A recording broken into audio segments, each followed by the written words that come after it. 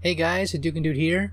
Just wanted to do an audio commentary regarding the anime endings from episodes 6 through 9. Now, originally I wanted to point out these anime endings were actually like an afterthought because this was more like a contribution from a friend who pretty much wanted to collaborate for these episodes. So, Kuro-chan, who did most of these animations, he just wanted to do this as sort of like a, something that he could do to chip in.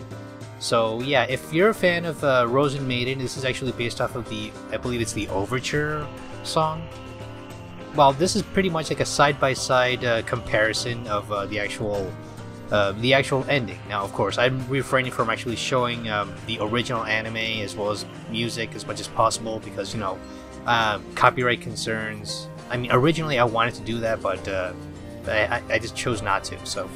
Yeah, I mean, you can tell the attention to detail. This is pretty much like one giant frame just being drawn completely from top to bottom. So, yeah, while he did the animation, while he did the illustration, I did the animation, which is basically panning from top to bottom. So that's basically it in Flash, using an effect called tweening. So for those who are interested in practicing Flash, or Adobe Animate, how it's called, there you go. I mean, it's a really neat attention to detail, all the stuff that he put in there.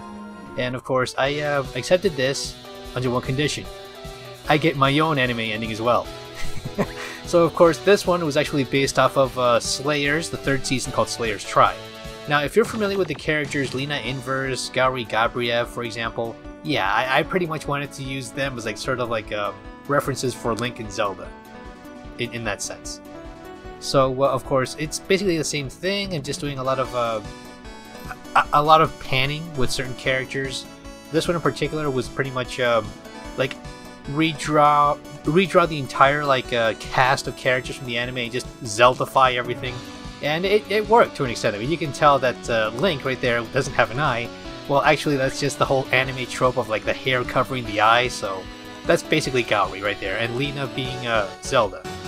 Now, of course, this is actually like the one I'm most proud of because, well, it's at least like 80, maybe 90% as faithful as the original.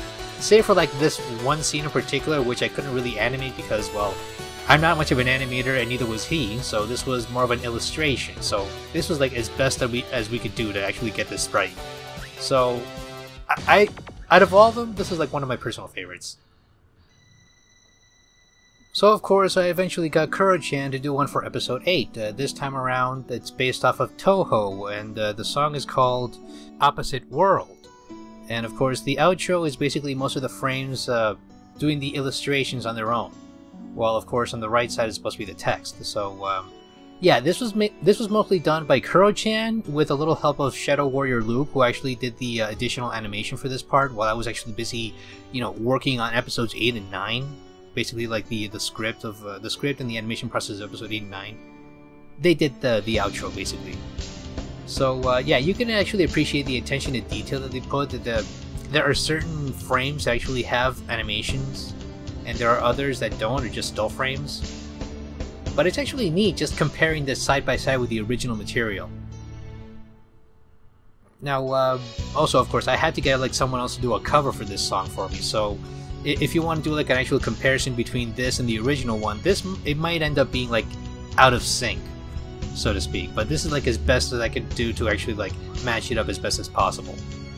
So of course I couldn't use the original song because of copyright concerns.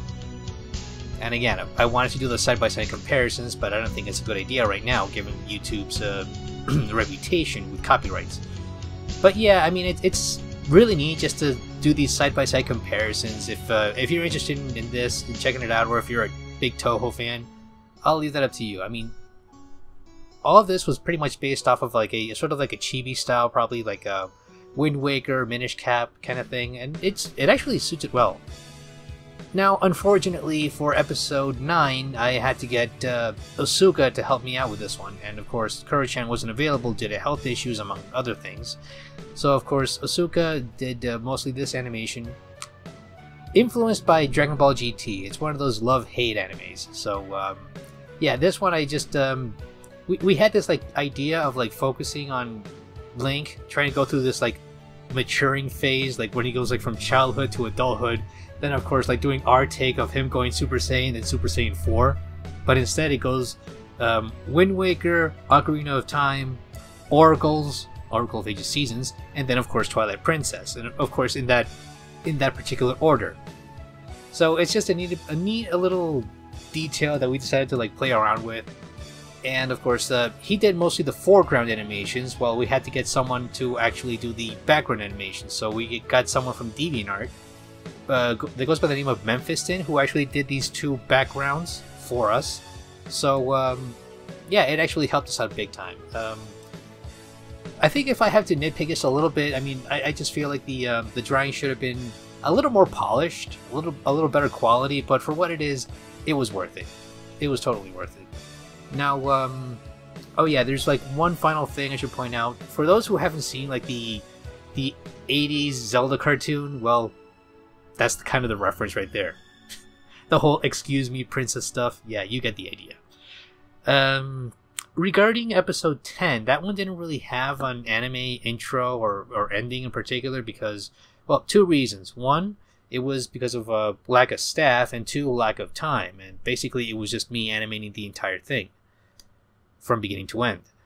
And do I have plans for any anime type intros? Well, I'm trying to get one thing off the ground. I've been wanting to do like a reference to the first Slayers anime intro. And I'm trying to see if I can actually get someone to animate it for me. But yeah, things have changed drastically over the years. Back then, when I was still in Newgrounds, money wasn't much of an issue, and everyone just chipped in, just for the love of art. But nowadays, since things have changed so drastically because of the internet, and everyone's trying to make money as best they can, and just trying to invest in things. I'm also trying to see if I can look into investing in an animator to help me out with this. So if you wish to contribute, feel free to do so. I'm on Patreon.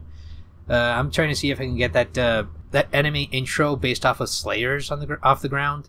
As for endings, I don't really have like any planned as of yet, but who knows what will happen. I mean, anything can happen. Something will just be like a random afterthought, and I'll just include it in the final version of the episode. So we'll see. But anyway, I just wanted to share this little bit of trivia and detail just to add a little something extra to the channel. While you guys wait for Four Swords 11, and of course I'm still like developing the rest of the animation of that episode. So of course I already have like the first two scenes available, so feel free to check them out. The next two scenes I'm currently working on. So that's about it. Until next time, take care. See ya.